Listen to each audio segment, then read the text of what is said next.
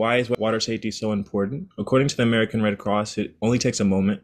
A child or weak swimmer can drown in the time it takes to reply to a text, check a fishing line, or apply sunscreen. Death and injury from drownings happens every day in home pools and hot tubs, at the beach or in oceans, lakes, rivers, and streams, bathtubs, and even buckets. So it is very serious.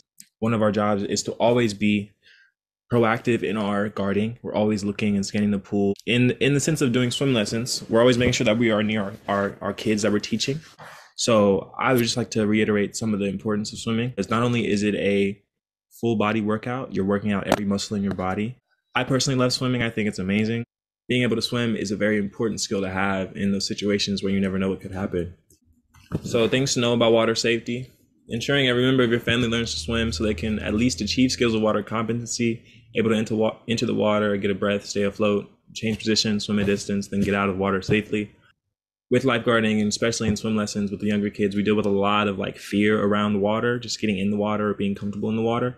So it's always good to be able to teach your kids and teach your folks how to be more comfortable in the water and how to be okay with being in the water, because having that fear in situations of emergency where like I said before, where a ship is sinking or someone's falling off the boat and no one else on the boat is able to save them because they're too scared of getting in the water. We would want to be prepared in those aspects so you can not have to deal with that first big barrier of stepping out of the comfortability.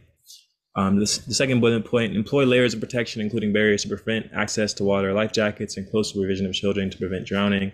Like I said before, when I'm doing swim lessons, our main goal is to always make sure there's an eye on our kids. Then the third bullet point: know what to do in a water emergency, including how to help someone in trouble in the water safely, call for help, and CPR.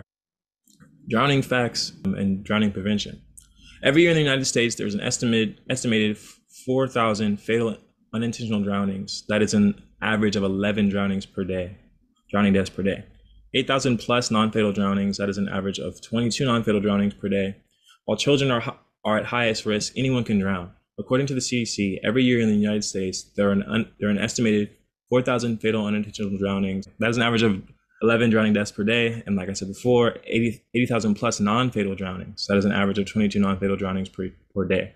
So it's very important that we're vigilant in the water, especially with kids, with children, but even with anyone who may not have enough skill. They may be showing signs of tiring in the water. One of our big things for child folks that are swimming when we're watching them is to make sure that they are not losing their energy. You can tell if a swimmer is going to go down in the next 30 seconds or minute if you can see their arms start to slow, their kicking is slowing down. Maybe they're coming up for water more. They're not turning their head out of the water properly to take a breath. They're just lifting their head up and causing themselves to sink. So there's certain dynamics and certain instructions and sort of guides in swimming and how you want to swim. I implore you guys to start to explore it for yourself. It's very fun. It's very beautiful. It is also exhausting and an exercise, and it'll hopefully help you in the long run. You want to be able to step into the water and step into the world without fear.